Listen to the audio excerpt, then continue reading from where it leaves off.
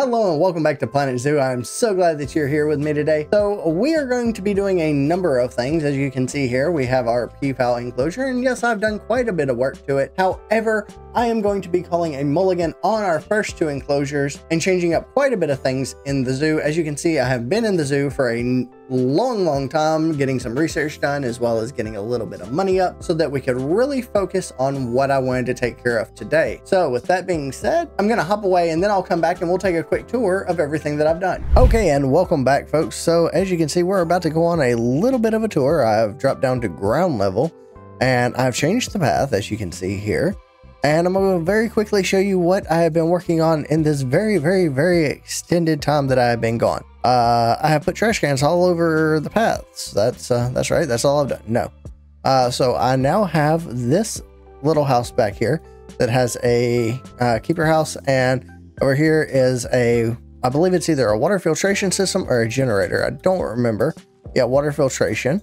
And then our peepholes are now gone, and I will explain to you why I did that. So the peepholes did not really fit the theme of what I wanted to do for the zoo.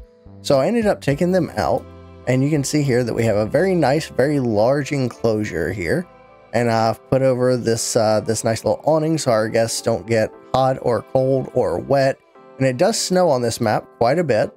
We have tables and chairs sitting right out here, and in here we have a very nice little eating area, of course, all with ATMs and everything else. And our guests are able to actually view our animals from inside our restaurant, food area, whatever you want to call it. They're able to view our animals from in here while they're sitting and eating and having a good time. So this is now where our bears are going to be enclosed. So as you can see, it looks very different. I did take the same kind of awning idea from there and really just stretched it out. You can actually see all the way into their enclosure now, and there's the cave. The cave is much larger, and if you come around this side, there is a viewing point directly into the den. So if they happen to be in here, guests can stand here and actually watch them in their den. So what I'm about to be working on now is actually right in this area right here, kind of where the path starts to turn and go up that way. I'm going to be working on quite a bit of an exhibit house slash facilities for some of our staff, and also restrooms, because we have, as of now, we have no restrooms anywhere in our zoo. So I was going to try and squeeze those into here, but it just really didn't work. So that's what I'm going to be working on right here. Now, I'm not going to put any animals in the exhibits. I'm going to do that live on camera with you, so don't worry. It's not going to be all of a sudden there's a bunch of animals here.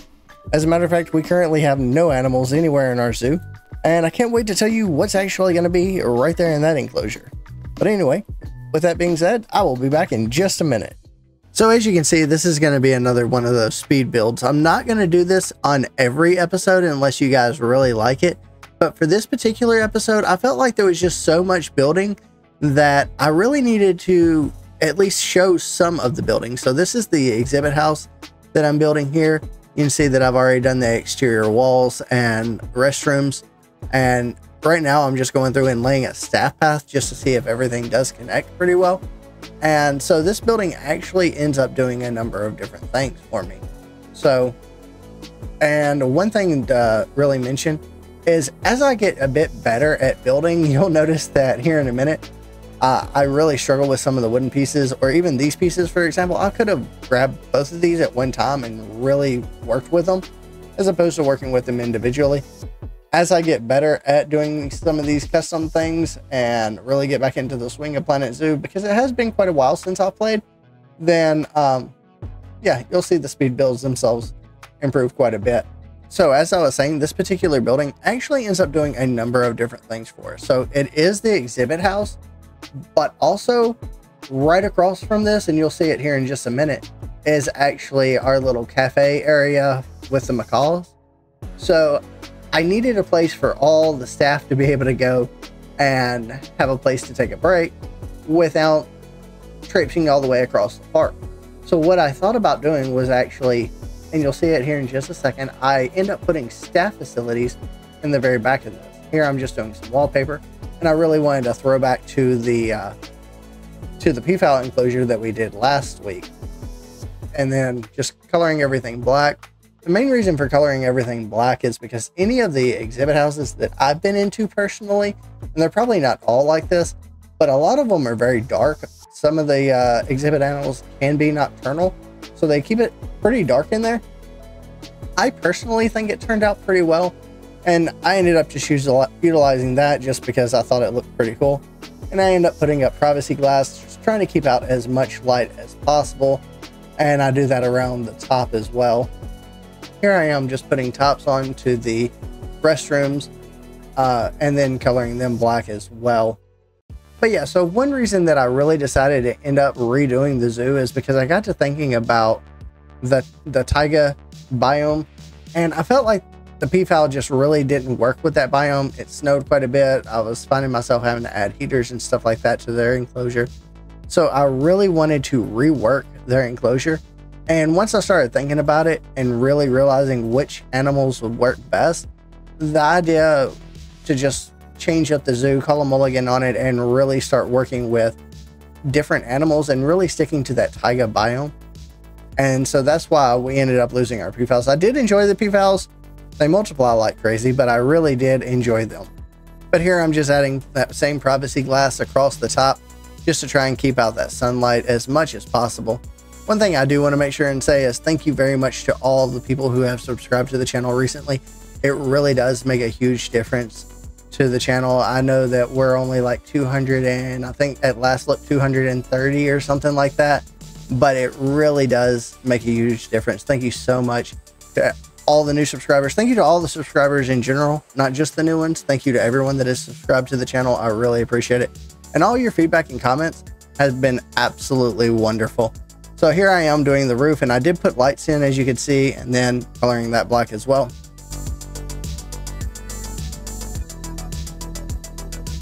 Here you see the two staff rooms going in and a keeper hut. And then so I took a look at the negative impact, and so I decided to bring them out a bit further. And then of course I've colored everything else black. These walls might as well be black too. I wanted to do this because I do know that decoration actually does help to diminish the negative impact range. So then doing the tops for these and then making it look a little bit thicker, doing the roof, and then around the outside. So yeah, I'm gonna hush as this finishes up, and we'll see you back in just a second.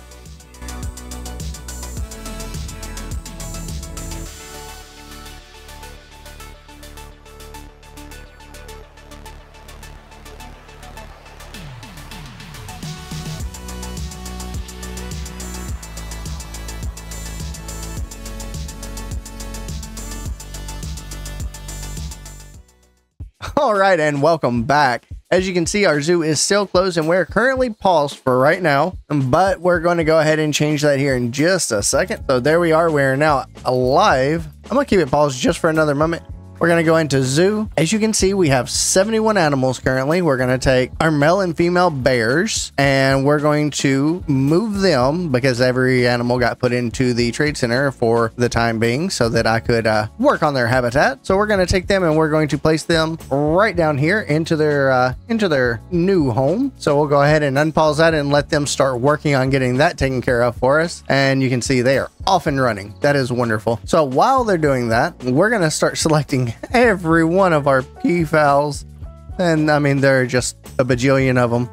And we're going to go ahead and get rid of these dudes for either cash or conservation credits or however we can get rid of them. They really did multiply on us quite frequently. All right, and now that we have all 66 of our peafowls selected, I'm going to go ahead and do a release to the wild on the ones that we can and release them for 99, and then go back in here and try and get rid of the others that we could not release to the wild. All right, so that took care of the vast majority of all of our peafowls. We still have 36 of them. Yeah, only 36 of our peafowls. We can close that and go back in. Everyone that's in the trade center, they're going to go ahead and leave as well. We'll release them to the wild for an additional 352 conservation credits. All right, so that gives us 2,269 conservation credits, and we're still bleeding money because the zoo's been closed for quite some time.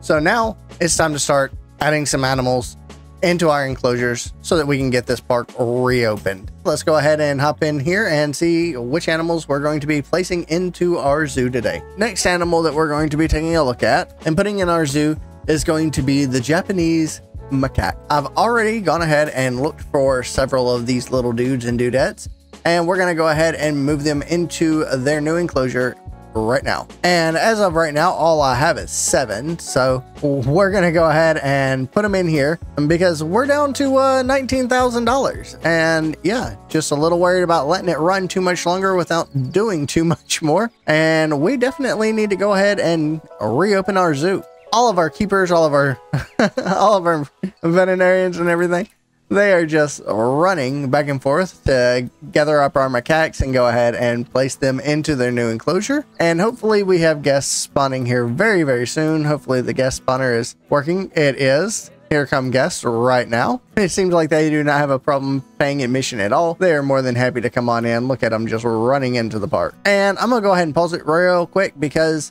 I do need to go ahead and get the Japanese macaque set up, because its terrain, hard shelter, all that fun stuff is not where it's supposed to be. So give me just a moment. I'm gonna take care of that and I'll be right back. All right, guys, and I'm back. So as I was working on things, guests seem to think the tickets are underpriced, so we know exactly how to deal with that. We'll just go ahead and up the prices just a little bit. I find that about half of whatever an adult price is tends to work fairly well for the children, at least in my own experience. Let's see. Yeah, so I guess you're just continuing to funnel on in. The inspector is going to arrive here in about 7 months or so. I did go ahead and get the education board set up, as well as our speakers. Our speakers are actually located up here in the roof or the ceiling, and then pipe sound downward to our guests. So for our macaques, I did go ahead and find this. This is obviously a blueprint, which I thought was kind of cool. I went ahead and put it in and gave them some places to climb over and around through here because they do need quite a bit of climbing space. And then I made them this interesting little bridge for them to run across, as they're doing right now. And then also I took the lighting from here and strung it up around their hard shelter. So this is what they're going to be using for hard shelter for now. That will probably change, but as you can see, our guests can come in here and actually watch our macaques. They get education here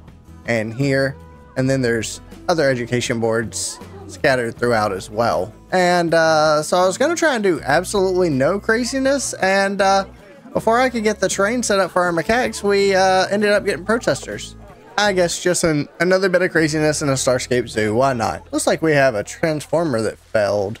Yeah, it definitely looks like it has failed. And you know, they probably can repair that if I would have finished that path there. So let's go ahead and do that real quick. There we go. It's not the prettiest thing, but it will work. So let's go ahead and get those 2 items repaired, since I've already called them and asked them to do that, but apparently they couldn't do that. As you can see, our vet research has completed on borderteliosis. So we're going to take our vet off of that, and we have 4 veterinarians now, and we're going to go ahead and put one of our veterinarians researching our Japanese macaque, however you want to pronounce that. We don't currently have any guests coming in. I was going to see if we could still raise the price because we're still losing money just from ongoing expenses. We have about 21,000, cash flow of 17,000. We have a lot of staff. Give me just a moment. I'm gonna see what I can do to help that out. All right, so I've done a few things to help stabilize the zoo just a little bit. Hopefully we'll see this number turn around because we're still losing money. There we go. Now we're making money. That's wonderful. That's what I like to see. And we have customers that are getting all kind of treats and things like that. So that's wonderful. So I think where we're going to go from here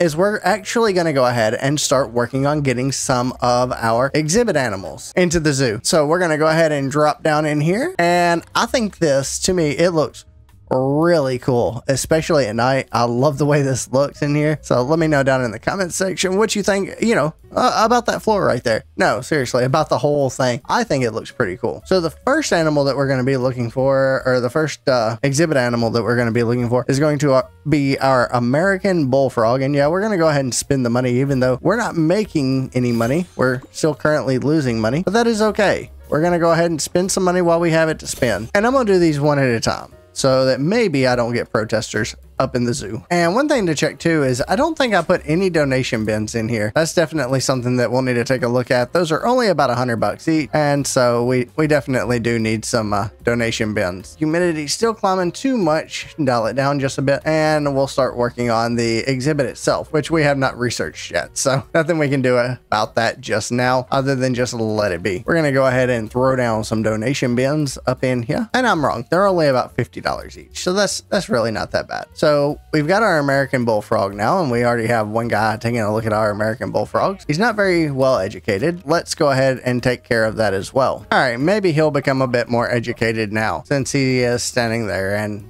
looking at our bullfrog. The next animal, or next exhibit animal that we're going to be taking a look at is one of my favorites. I do enjoy this one quite a bit. So we'll go ahead and adopt both of these and send both of them right in here. And once again, before I get any more protesters up in here, let's see if we can get the temperature just right on the fire salamander. Let's dial that up just a little bit, and of course put down some education boards all the way around as well, and just ignore the fact that they say it's for the American bullfrog right now, sir. That'll change. All right, and check on our fire salamander, see if its temperature and everything is regulated out just a bit. Yep, looks like we could increase that just a little bit though to make our fire salamander just a little bit happier. We'll get that temperature increase just a little bit here. There we go. All right, and I did go ahead and take the opportunity to throw down quite a few donation bins all throughout here, so hopefully people will feel encouraged to donate. All right, so the next one we're going to take a look at is the giant forest scorpion, which I've already put in here, and their temperature should be regulating right about now. There we go. And we'll go ahead and grab some education boards for this location as well. And for the last one, we're just going to do the Brazilian pink, or the Brazilian salmon pink, I believe it's tarantula? No, not tarantula. Brazilian pink whatever spider. And go ahead and resume play and increase their temperature, and we're still losing money just periodically, it looks like, which is okay for now. And the notification that we just got, it looks like our Japanese macaque are gonna have some bebes. Turn on the education boards for these dudes right here, and there we are. That is our exhibit house completely finished, and lots of guests actually funneling their way through here. That's really nice. What is your problem? You're protesting. So yeah, we still have protesters in here. Let's see what guests are thinking as they're coming in. Prices are good. All right, wonderful. So our pricing is still good, and now it looks like we're actually on the upward swing of things. It looks like we're starting to make some money. The next thing that we're going to be taking a look at is going ahead with our next animal, our next habitat animal. And keep in mind that we do have our grizzly bears way back in the back. I don't know if anybody is actually going way back there and taking a look at them just yet. Hopefully they are. But we're going to give them more of a reason to go back there right now by adding Promotion Black Bear right back here. What I did was I reimagined the enclosure here with kind of a dual cave system. So Promotion Black Bear on one side and Grizzly on the other. The caretaker can enter through a tunnel right there that goes inside of both of the habitats. So we'll definitely give our guests more of a reason to go back this way right now. You know, I didn't put any donation bins out this way either. As a matter of fact, I don't think I put donation bins anywhere in this zoo. Could be one reason why we're not making as much money as I thought we should have been making. I could have swore I had donation bins in here. Maybe I'm losing it. Put some donation bins in front of our grizzly bears and go ahead and get our guests educated on our grizzly bear. Hey, and look at that. I caught it just as a guest was throwing lots and lots of money into our donation bin. That's just wonderful. And go ahead and get some education going on for our grizzly bears here. Gotta educate them guests. Wow. Looks like we already have a zoo, don't we? That was fast. I'll be honest.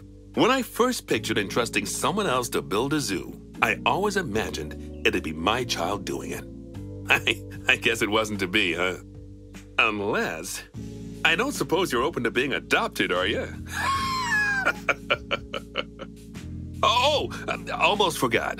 Now you've completed your first lot of jobs, or bronze objectives, as Nancy likes to say. You can, if you wish, move on to the next zoo. Bernard, funny you should mention being adopted. But yeah, we're gonna stay on right here and we're gonna continue with this zoo. It says our bullfrog is not in the ideal temperature. Let's take a look at our bullfrog real quick. I could have swore that we set up the temperature just right for our bullfrog. Maybe a little too high. What does it mean 91 degrees is too hot for a bullfrog? I had those in my area. 91 degrees is fine for a bullfrog. You hear them croaking all the time. There we go. Hopefully we'll have them a little happier. We're going to set this up for our Promotion Black Bear and get the education set up for them as well. Quick chance to pause it here and take a look at something. We're very, very, very close to completing the silver objective. As a matter of fact, have at least 5 different species in the zoo. Would have had 4 in this episode, but due to a bit of incorrect planning on my behalf, that did not happen. So let's go ahead and take a look at the terrain and hard shelter requirements. So it looks like our bears are going to need just a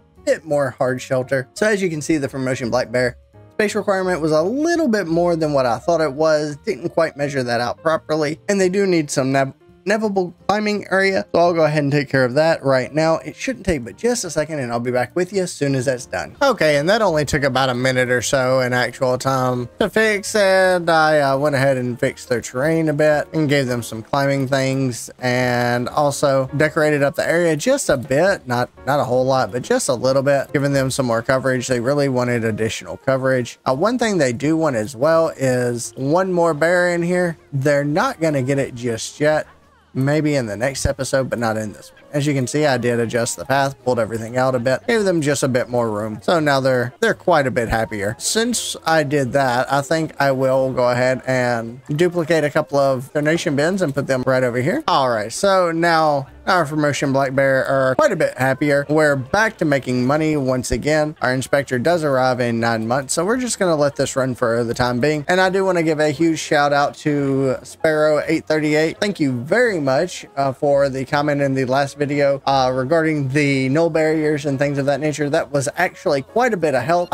What they told me was that to check the particular enclosure, you can click on the animal and then press H and look at the heat map and the habitat, and it'll show you their traversable area, and then it'll show you if there is a walkable escape point, a climbable escape point, or a jumpable escape point. So that was actually quite a bit of help. I really do appreciate it. And as you can see, none of my animals in this episode have escaped so far. So once again, thank you so much for that. Planet Zoo, you're constantly learning different and new ways to do something. If you want to know how to get protesters in your zoo, apparently ask me, because I can do it without even trying. So it would seem as though our Promotion Black Bear is a little bit unhappy. He does want another friend in here with him. Unfortunately, on the market, there currently is not a friend for him. So that's one of those things I'm just going to have to kind of keep an eye out on. It took a long time. I forgot that the Promotion Black Bear actually do appreciate to have 3 people, or 3 people, 3, wait a minute. The Promotion Black Bear, they don't want 3 in their enclosure according to their Zoopedia. They want 1 and 1, and I am fairly certain that in this enclosure, there's 1 male and 1 female. There's currently no food available, which just means our keeper has not made it around here just yet. But yeah, as far as social, they should be happy. They definitely have what they need as far as social. 1 male, 1 female, and then our Japanese macaw are now having babies. So I don't understand why they have social problem. So looking right here at their Zoopedia, it says group size 1 up to 2, 1 male, 1 female. So they should not be having any issue. Well, not with social welfare anyway. Maybe with the fact that the keeper hasn't come around to feed them yet, but not with social welfare. Here's our keeper. Can you feed our bears, please, keeper? Yeah, and so I just let that run for a while, and all of a sudden they're happy. They still have no food. The keeper still has not fed them just yet, but they are now happy. I don't understand that. That was very odd. And our vet has finished some research on our Japanese macaw, and it looks like our inspector is arriving in 5 months. Very interested to see what kind of report we get from our inspector. I feel like everything is going fairly well. Guest happiness is kind of mid. Education could be better. So apparently our bears got over their social needs really well and decided to increase the population a bit there. So whatever their issue was, they got over it, and now they're happy to create more little black bears. So since education is one of the issues that we're having trouble in, I actually had these areas reserved for ATMs, but maybe we can educate some people as they go to the restroom. There we go. We'll just put in some more education boards. We have education going on for all of our animals. This looks really cool in here at sunset, I think. Kind of got a red tint to it. Really like that. We are making money now. Even though we have less guests in the zoo than what we had originally, we are still making money. which is a great thing. So we're just going to speed along time here until the inspector leaves and see how we ended up doing. So the inspector has arrived at our zoo. And I know for you guys, this may seem like a shorter recording. However, for me, I've got probably about 30 to 40 hours in this one right now between coming up with the animals and reworking the zoo and building the enclosures and everything else. So I hope you really do enjoy this episode. If you do, make sure to hit the like button. And if you have not already and you would like to, you can definitely subscribe to the channel. It really does help me out. It really helps to let me know that I'm doing a good job and to keep pushing out these videos. And definitely comment as well. I enjoy all the comments. We have completed some more research on our Japanese macaque, and we'll just keep that running. Matter of fact, we can go ahead and do some research on our moody Formosan black bears as well. We do have enough vets. That's why we have that many vets on staff. Our inspector has left and the report is ready for viewing. So cleanliness, we got a 5 on habitat 17, which I do need to name these. We got a 3-star, habitat 12, 5, and habitat 18 was a 5. So which one is 17? 17 is our moody black bears. So I'm just going to go ahead and name those so that I know what they are, as opposed to them being 17, 12, and 13 or whatever the case may be. But guys, I think that is where I'm going to leave this episode of Planet Zoo. Come back next time as we finish out this zoo with the rest of the species that we need. I've already got some great ideas on exactly what to do for those animals, and we're really going to be expanding maybe up the hill there a bit, and definitely out in this area. I thank you very much for watching this episode. Remember, if you did enjoy the content, hit the like button, comment down below, and if you have not already, subscribe to the channel. Thank you so very much for watching and have a great day.